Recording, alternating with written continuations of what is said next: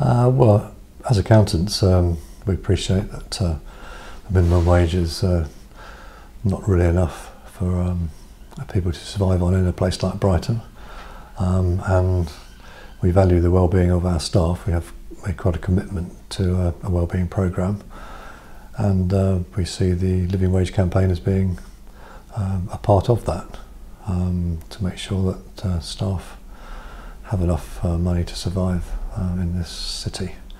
and the other staff, who most of whom aren't on living wage stroke minimum wage levels, recognise the fact that we're doing this for those particular staff, and it all encourages the commitment of our people to the company.